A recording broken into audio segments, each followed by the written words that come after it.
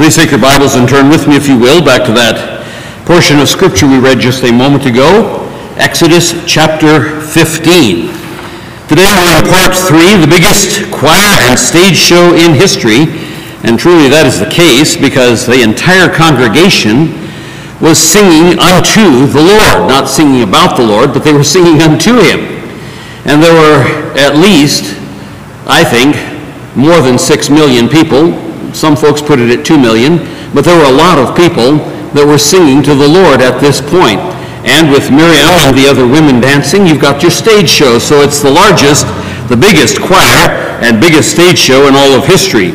We're in Exodus chapter 15. And we're on part 3 tonight, or today. Last week we looked at the second division of the song, verses 4 through 8. Pharaoh's chariots and his hosts hath he cast into the sea. His chosen captains also are drowned in the Red Sea. The depths have covered them, they sank into the bottom as a stone. Thy right hand, O Lord, has become glorious in power. Thy right hand, O Lord, hath dashed in pieces the enemy. And in the greatness of thine excellency, thou hast overthrown them that rose up against thee. God does not put up with rebellion. I hope you get that. That's one of the major themes of Scripture. God never tolerates rebellion.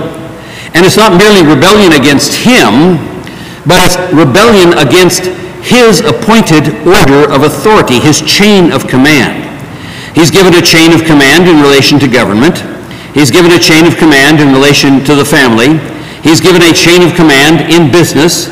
He's given a chain of command in the church. And when there is rebellion, it is not merely rebellion against the intermediate authority, it's rebellion against the ultimate authority whom God has placed in that position. No one gets to a position of authority without the divine appointment of God. Now, sometimes those in positions of authority are in rebellion against God, and they may command you to do something that is contrary to the Word of God, and so we know that you always obey the highest authority. But too often, we are committed to doing what we want to do, and if authority tells us to do something different than what we want to do, we think, I'm justified in not doing it because that's not what I want to do. No, the only time we can rebel against intermediate authority, the ultimate divine authority is God, but intermediate authority over us, the only time that we can do that is when we are commanded by the intermediate authority to do something that is contrary to the Word of God, or we are prohibited from doing something that is required by the Word of God. And in which case, you say, I will obey God. If God said, go next door and blow the brains of your Jewish neighbor out, you don't do that because that's forbidden by the Word of God. Or if those in positions of authority say, you must go out and be engaged in prostitution, you can say, no, that is forbidden by the Word of God. Now, those are extreme examples, but those are the only times when we can disobey authority that is intermediate between God and us, is when it causes us or tells us we must disobey the commands or principles of the Word of God, or when it says you may not do what God commands you to do. For example, God has commanded us to meet together for worship. Suppose government comes in and says you as Christians no longer have the right and privilege of worship. Now, they can take away the properties, but does that mean we are therefore free because we say, well, we have to obey those in authority over us, so we better not get together for worship with one another. Better not get together for the study of the Word and for prayer. No, because God has commanded those things. You still have to do it. You may have to do it in secret. You may have to do it with risk. You may have to do it with the threat of being imprisoned or even put to death. But you must obey the ultimate authority, which is God. God hates rebellion. We find that all the way through the book of Exodus, in fact, all the way through Scripture here. But in the greatness of thy excellency thou hast overthrown them that rose up against thee. Don't rebel against God, because He will overthrow you. Thou sendest forth thy wrath, which consumed them as stubble, and with the blast of thy nostrils the waters were gathered together, the floods stood upright as an heap, and the depths were congealed in the heart of the sea. Now, what we saw last week, very quickly in summary, verses 1 through 3, give the introduction to the song. That includes the title, the story summary, the participants, and the purpose of the song. Verse 3 is the introduction to the second section, and verses 4 through 8 gives a capsule summary of the war that occurred. Verse 3 states that Jehovah God gets all the credit for the battle. The next 5 verses tell how he won the battle. That's a quick summary there of those first 8 verses. Verse 3, what stated, the Lord is a man of war, the Lord is his name. That gave a very interesting comment on how Pharaoh's chariots and his army ended in the sea. Pharaoh's chariots and his host were cast into the sea. Now, from Pharaoh's perspective, Pharaoh's sitting there, he's making his decisions. And each one of us sit there day by day, and we have certain input. It comes to us, and we make our decisions based on that input. But I hope that when we make our decisions, it's not merely based on the input that we have from our physical senses. We have input coming in. Like you're driving down the street, you see a red light. Well, it hasn't got turned red yet. It's yellow, but you're still half a block away. You're going to make a decision because you know by the time you get to that light, it's going to be red. So you punch it to the floor, and you try to still make it into the intersection on the yellow. Or maybe you don't. Maybe you come to a stop. And you're glad you did, because there was a guy coming down the hill. I saw this actually happen. A guy coming down the hill as lights were changing. I was on an interstate highway. There was a car that decided it wasn't interstate, it was a state highway, but it was like a multi-lane highway with a divider in the middle. And there was a guy coming down the hill in a semi-truck. And he was coming toward the light. And he could see that it was going to turn, and so he kept on coming, and the guy ran the red light, and I watched from about 100 yards away as he hit that car. It spun all the way around, spun across the median, didn't turn over, praise the Lord, and the guy staggered out of his car unhurt. Boggles the mind. I saw that happen. People made decisions, split-second decisions. The driver of the semi assumed that guy was going to stop. That guy was going to try to punch it to the floor and beat the yellow light from turning red on him. And he didn't make it, and the light turned green, and the truck came on. You make decisions, folks. But I hope that the decisions you make are not merely based on the physical input of the world around you. That the decisions you make are based upon the Word of God and the principles that you know, not merely the direct commands and the direct prohibitions. Some people say, well, I live by the 10 Commandments. Well, you've got a way too limited view of the Word of God. The 10 Commandments gives you some basic framework and structure. You're not saved by it, you're not sanctified by it, but it tells you what God doesn't like.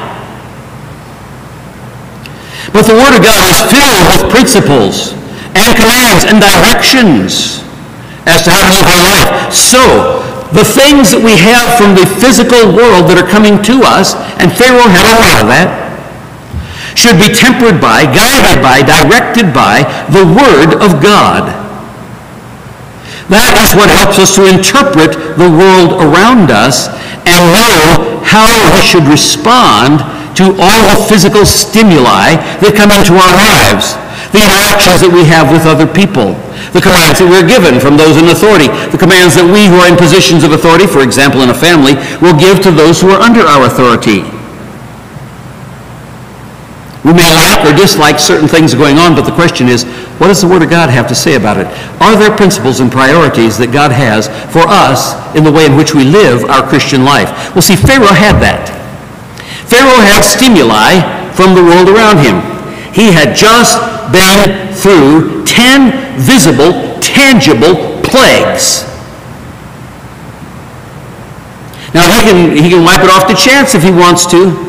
He can say, well, we offended the gods of Egypt because the plagues were against the gods of Egypt. The Scripture says so.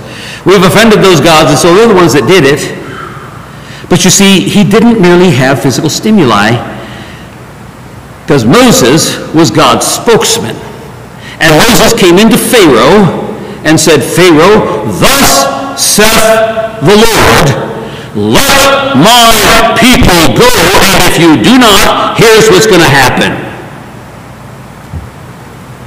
And Pharaoh refused to take divine directive and apply it to temporal circumstances. And he's still a stubborn idiot when he comes to the edge of the Red Sea, and he has one more chance, because the night before Moses lifted up his rod, it says the Shekinah glory of God stood between the army of Pharaoh on the one hand and the Israelites on the other hand. And it was darkness so thick they couldn't see their hand in front of their face for the Egyptians. It says they couldn't even move out of their places because they didn't know what was there. But it says it gave light unto Israel all night long. Pharaoh could have said, I've just been through the death of my firstborn son, the guy who's going to sit on the throne of Egypt next. I think maybe God is telling me something. And as God parted the sea all that night, the next morning, the Shekinah was still between Israel and Egypt.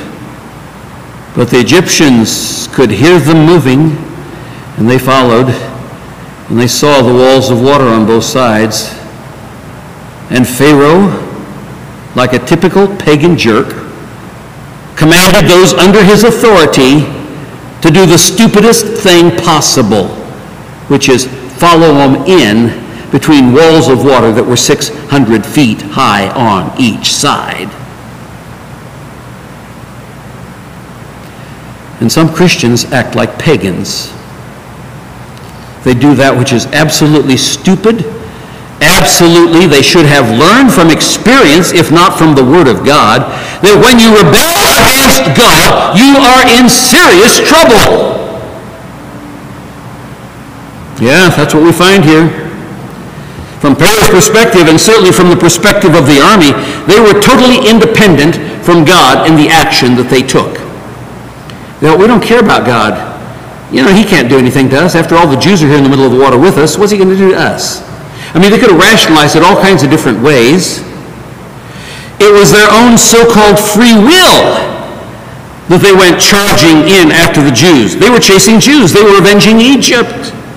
They were obeying Pharaoh, who they believed was the God-man. They had no respect for the God of the Jews. In their opinion, they weren't being irresistibly drawn along, but the Scripture here tells us they were. God had put a hook in their jaws and was pulling them into the sea. But they thought they were doing it on their own free will. But it was happening because they were in rebellion against the God of the universe. God grabbed them and he catapulted them into the sea by a God that they hated. God has a different, more realistic viewpoint than pagan mankind. They were very much in the palm of God's fist, even though they were not aware of it. He was hurling them into the sea. That's what it says.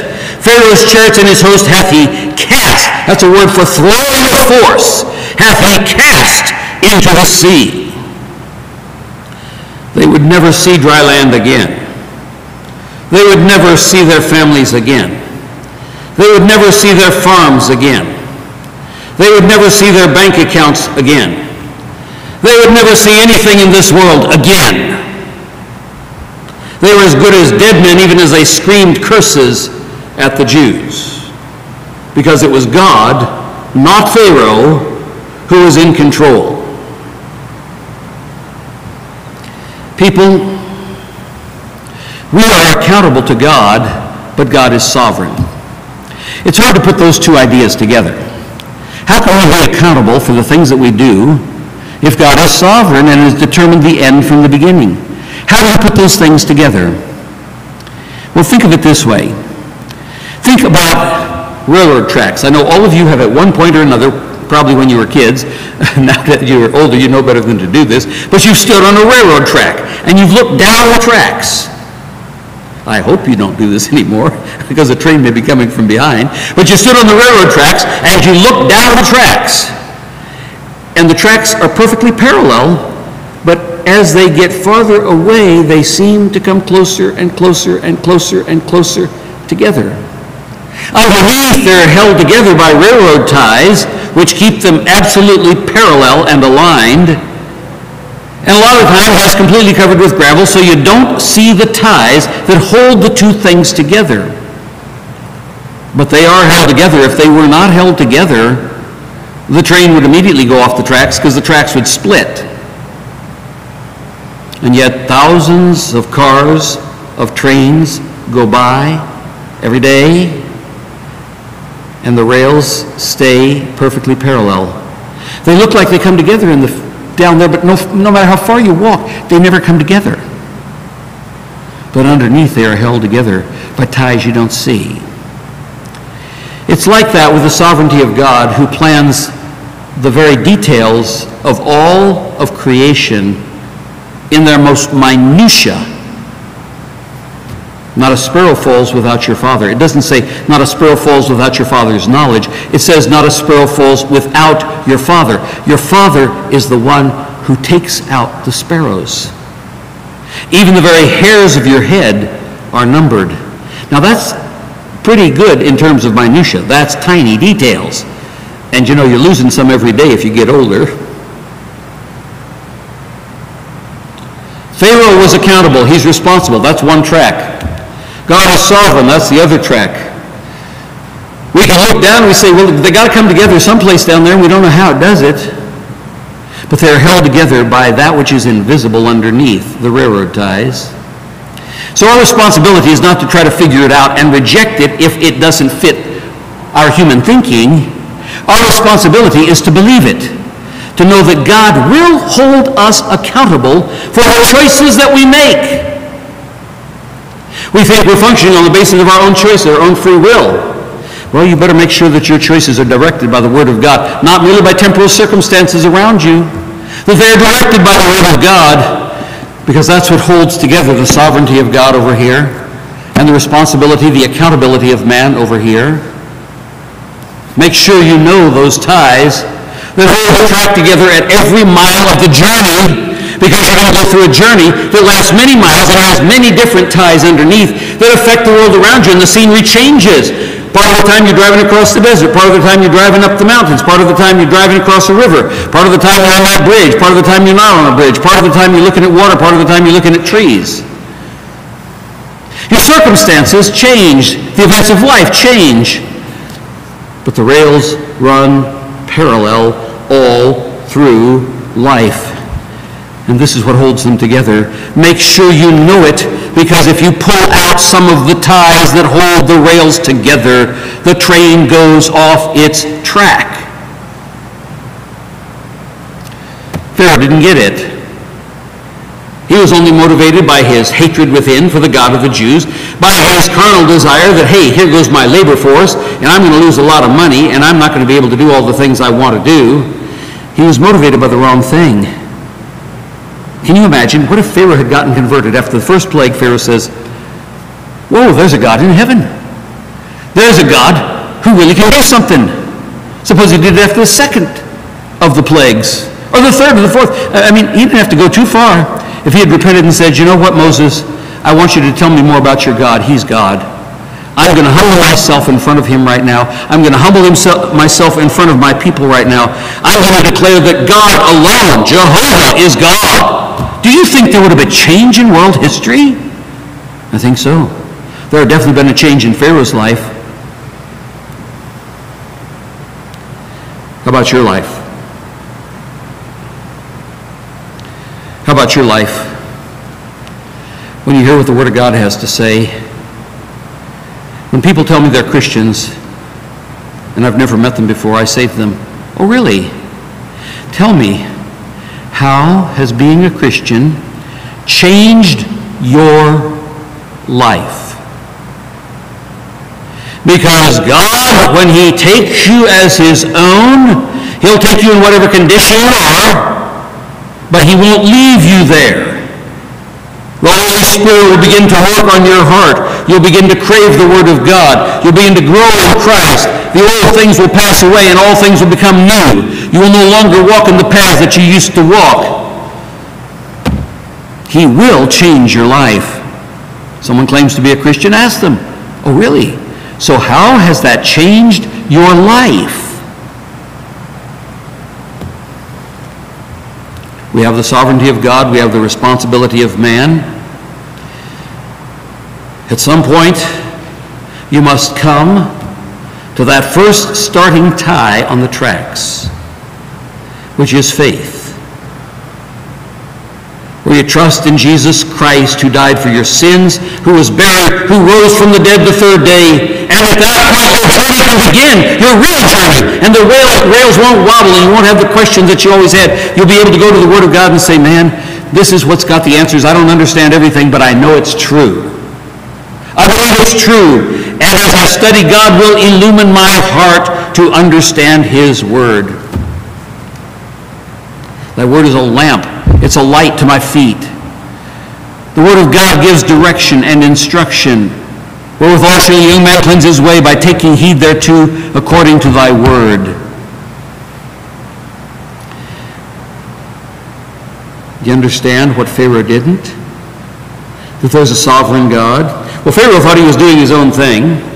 He didn't know that he was much in the hand of the sovereign God.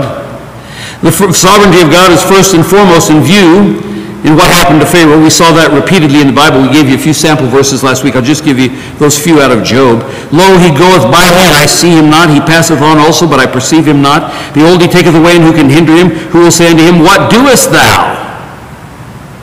You can't ask God, what is he doing? Daniel said, in the book of Daniel, King Nebuchadnezzar said the same thing. Job understood the sovereignty of God, yet you have to approach it with humility and not with pride. Nebuchadnezzar walked in pride. So God humbled Nebuchadnezzar. And finally, at the end, after God restored his mind to him, and he was no longer crawling around and eating grass like an ox, and his fingernails growing long like the talons of a bird, and his hair growing out, and he was the most disheveled person on earth, when God gave him his understanding, he says, at the end of the days, I, Nebuchadnezzar, lifted up mine eyes unto heaven, and my understanding returned unto me, and I blessed the Most High. Oh, if only Pharaoh would have done this! God gave Nebuchadnezzar one chance. Nebuchadnezzar blew it, but God restored him. God gave Pharaoh 10 plague chances, and he gave him 2 chances before he entered the sea. Pharaoh rejected them all, and so that was the end of Pharaoh's army. That was the end of his kingdom. That was the end of his nation. That was a crash in Egypt. I blessed the Most High God, this Nebuchadnezzar speaking, and I praised and honored him that liveth forever, and his dominion is an everlasting dominion, and his kingdom is from generation to generation, and all the inhabitants of the earth are reputed as nothing.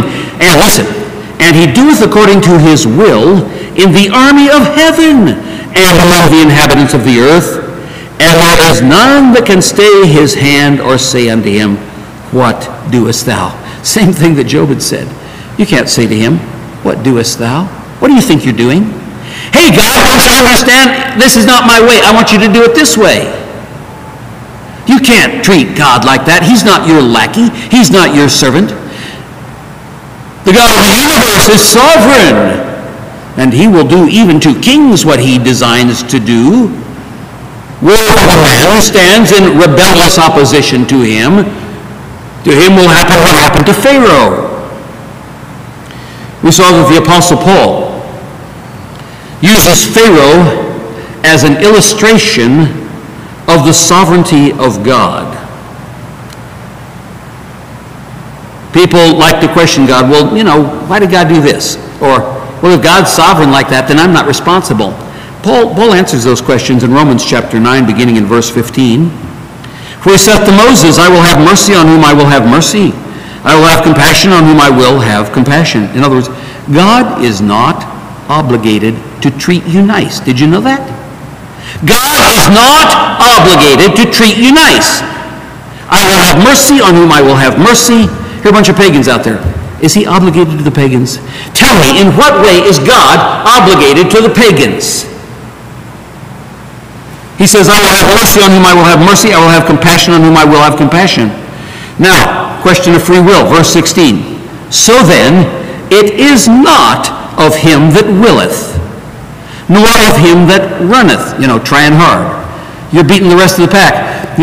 I've talked to a lot of people over my life. There are a lot of them who say, well, I'm not as bad as Hitler, or I'm not as bad as Stalin, or I'm not as bad as Mao, or Pol Pot, or you name the dictator, you can come up with all kinds of names. Not as bad as. In other words, you're running faster than they did. You're doing a better job than Stalin did. Whoopee-doo. So what? Well, yeah, but I'm better than all those. In fact, I'm better than my neighbor. I'm better than all those hypocrites at church. So what? You're not getting into heaven by beating them in the race for goodness. Did you ever think about that? You will not get to heaven by being better than everybody else. Otherwise, only one person would make it to heaven. Because there was only one person who was better than everyone else. Jesus. You'll never equal him, believe me. You will never equal him. If we're in a race and only the top 1% get in, do you think you're going to make it? No, you won't make it. Think about all the people who've lived through history. Think about all those who've died for their faith. Have you died for your faith? Have you ever faced somebody who said, stand up against the wall? Now, those of you who are Christians, you stay there. But those of you who are willing to deny Jesus, you can go. What would you do? I think some of us would say, I'm out of here, man, because I really still believe in my heart, but I don't want to get shot. Friends all over the world, it's happening to our brothers and sisters in Christ. Do you think you're in the top 1% just because you're in an American church? Was it not the grace of God that put you here? Was it not the grace of God to have you born in this country? Did God have to have you born here, or could he have you been born in central India, or in central China, or in Russia?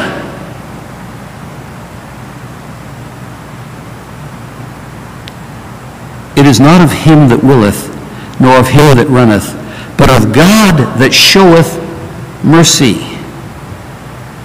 For the scripture saith, now here he uses Pharaoh, which is what our text is all about. The scripture saith unto Pharaoh, even for this same purpose I have raised thee up. Did you know God has a purpose for your life? You say, yeah, I got a purpose for my life because I'm saved. Did you know God had a purpose for Pharaoh's life?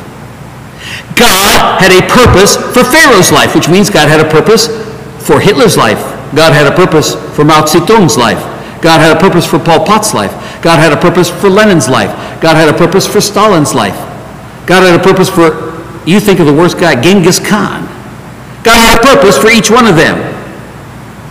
Now let's learn what the specific purpose of God was for Pharaoh. For him being conceived out of all the possible combinations of eggs and sperm that could have gotten together with his parents, one choice was made. God was the one who made that decision as to which one would swim fastest. It tells us here, God had a purpose for Pharaoh. Even for this same purpose have I raised thee up. Now here's the purpose, that I might show my power in thee, and that my name might be declared throughout all the earth. God's purpose was to glorify himself. See, that doesn't sound very nice. Well, it is, because he alone deserves glory. You don't deserve glory. I don't deserve glory. We don't deserve honor. We don't deserve privilege. We don't deserve mercy or grace. We don't deserve anything except hell. That's what we deserve. But God said, I'm going to put a big guy up there who's going to have a really hard heart, who's going to be really stubborn, who's going to reject every opportunity that I give to him, so that I can crush him in the most powerful manner possible, and that will glorify my name, and it will put all the pagans in terror of the God of Israel. They won't bother you guys on your way into the land.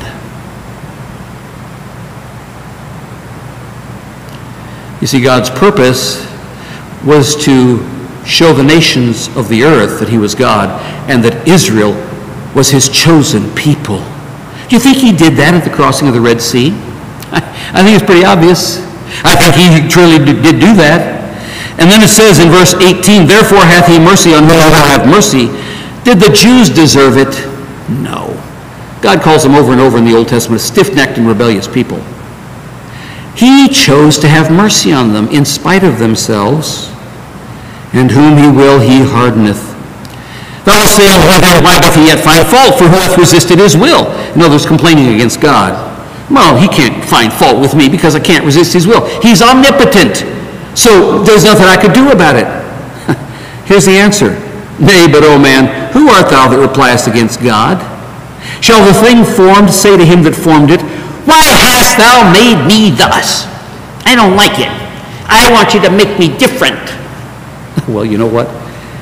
He will make you different if you trust in Christ. He will transform your life. He will give you new purpose and new joy and new hope and new peace and new opportunities for service. I don't like the way he made me. Well, trust Christ. I don't want to trust Christ. I just want to complain about God. Dear friend, you're accountable even if God is sovereign.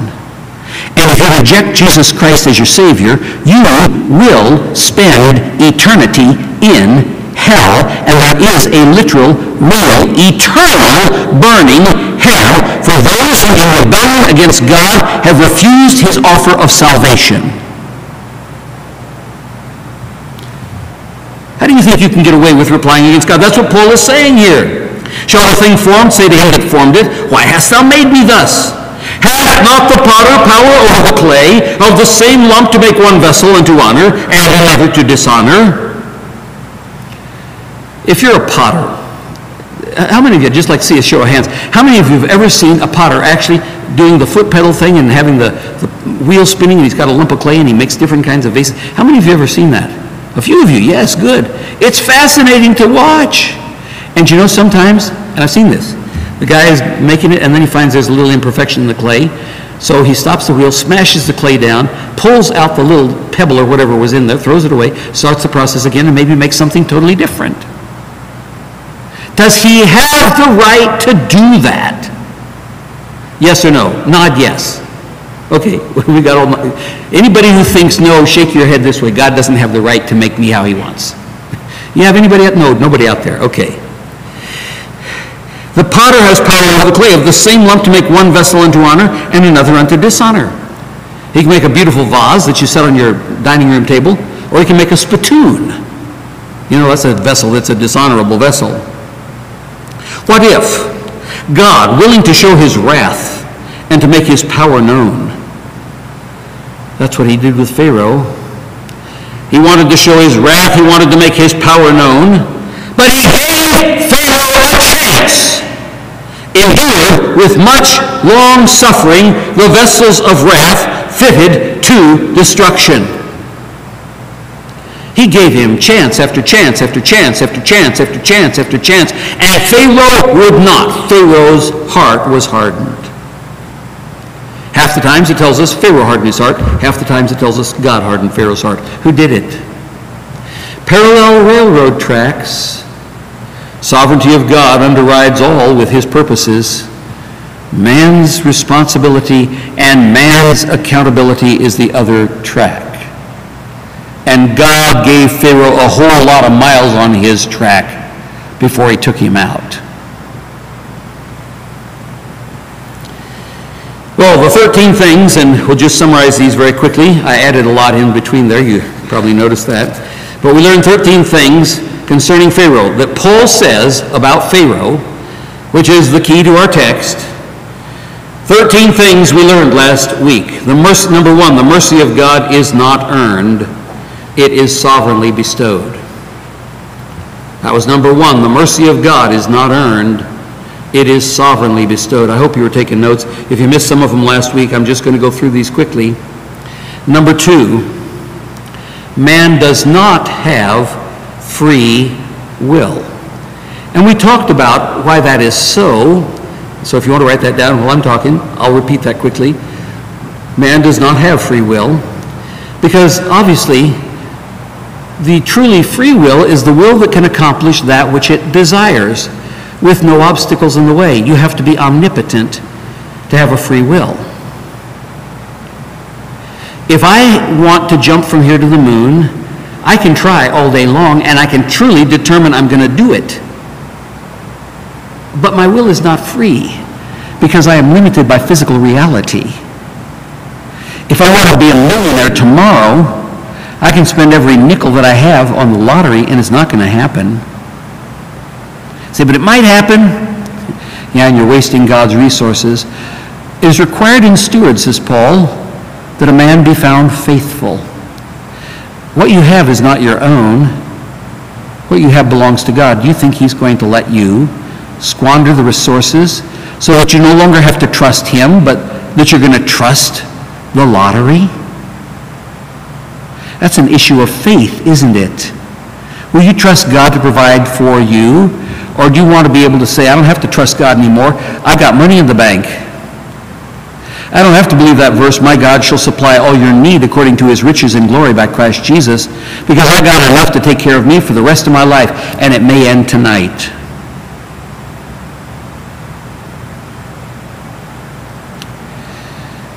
Be careful when you're dealing with the world around you, for it will tempt you. It will seek to draw you into the pit. Yes, man does not have free will, because to have free will you have to be omnipotent. You have to be omniscient. You have to be omnipresent so that you can accomplish it. There is only one truly free will in the universe, and that is the will of God. He alone determined the end from the beginning. You can set out with all good purposes, all good mechanics, all necessary supplies and resources, and you may not reach your destination because there's one thing that you didn't see that was going to be in the road ahead of you. Only God has the end from the beginning. Only God can have truly free will. My will, your will is limited because we are creatures and not the Creator. We are accountable because the one free will in the universe has told us what we must do. And it starts with faith. Believe on the Lord Jesus Christ, and thou shalt be saved, and thy house. Don't leave off the last phrase, Acts 16:31. That was number 2. Our time is running out. Here we go. Number 3 was, the purposes of God include reprobation. The purposes of God include reprobation. That is, in this case, raising Pharaoh up specifically for the purpose of destroying him. Number 4. I hope you got most of these last week as we went through, but I'm doing them quickly just so you'll get them down. Number 4, God destroys the rebels to terrify the rest of the earth. That's what he said in the text we just read it a minute ago, even though they'll still refuse to obey him. Number 5, God destroys rebels to glorify his own name and to prove that nobody's rebellion is ever going to succeed. God destroys rebels to terrify the rest, and he destroys them to glorify his name and prove that rebellion will never succeed. Number 6, God not only shows mercy, but God hardens hearts to demonstrate all the aspects of his character, not merely to accomplish his purposes, but it demonstrates all the attributes of God's divine character. Number 7, and this was the answer to those questions, that is no excuse for man to make the argument of fatalism. Oh, well, what will be, will be. No, that's not an excuse for that. Instead, it should be a wake-up call to obey the sovereign God. It's not an argument for fatalism. Number 8, that is no excuse for man to make an accusation against God. No excuses for accusing God. He is holy. We are sinful. How can the sinful accuse the holy of unrighteousness? Book of Habakkuk asks that question. Number 9, the sovereignty of God is no excuse for man to give up and refuse to turn to God. How do we give up? He's sovereign. No, you're accountable. Turn to him. Number 10, we're made of dirt, just like Adam. When we die, we return to dust. But God is unchanging. You and I change. Every day we change. We flip-flop. How many of you have ever flip-flopped in your life? Come on, let's see the hands. Have you ever flip-flop? You decided one thing, and then you change your mind, decided to do something else? Yeah, I think we've all done that. Some people didn't raise their hand. I worry about those people. We all flip-flop. God is unchanging, we are not. Number 11, the creature has no rights to challenge the Creator. Why have you made me thus? We have no rights. Do you get it? We are already guilty. We are already found guilty. We have no rights to decide what's going to happen in the legal system. We can't bribe an attorney. We can't bribe a judge, because the attorney and the judge is Jesus, and he's perfect. Number 12, the purposes of God include showing his wrath against sin, as well as showing his grace and mercy. A lot of churches only focus on the love of God. They fail to warn their people, some of whom, sitting in the pews, feeling very good and warm and fuzzy, don't realize they're on their way to hell, and they never get warned that judgment is coming. God's purposes including showing wrath as well as showing grace. Number 13, God has the right to sovereignly exercise grace to those who do not deserve it. You and I did not deserve the grace of God. Just as much as he has the right to sovereignly exercise wrath, now listen carefully, to exercise wrath against those who truly deserve it. Don't complain about God's judgment, because, folks, all of us deserve God's judgment. If you want to talk about what we deserve wrath. We don't deserve grace. We deserve the judgment of God, not his mercy. The question is not, and you've heard me say this many times before, and you'll probably hear me say it many times again. The question is not, how can a loving God send anybody to hell? Because that assumes that man deserves to go to heaven, and the man doesn't deserve to go to hell. The correct question is, how can a righteous God send anybody to heaven? Because we deserve hell. How can he send anybody to heaven? And that is answered by the cross. That's how he can send me and you to heaven. Because Jesus shed his blood. He died in our place. And we don't have to work for it. He says, here's the gift. Will you take it? Will you take it? And we ask you today, will you take it? And you'll experience the marvelous, incredible, infinite grace of God. Amen. Our gracious Heavenly Father, how we thank you for your mercy and for your grace. How truly you exercised judgment against Pharaoh, and in your sovereign purposes raised him up to terrify the nations and to protect your people Israel as they traveled to the promised land. But you truly exercised grace and mercy to them, even though they did not deserve it. For you yourself said many times that they are stubborn, stiff-necked, and rebellious people, but you exercised grace, just as you have exercised grace to us. We love you, Father, not because there's anything good in us. We love you because you first loved us. You first sent your Son to be a propitiation for our sins. You first, in your mercy and love and according to your sovereign plan, irresistibly drew us to Christ. Caused us to see our lost condition. Caused us to cry out to you, the merciful, eternal God. And you gave us, by the infusion of your grace, the gift of eternal life. You are worthy, Father. You are worthy of our praise, of our adoration, of our thanksgiving, of all of our service, because you have given to us as a gift eternal life. We thank you, Father. We worship you and we praise you because you are good and you have been merciful to us as sinners. We thank you in Jesus' name. Amen.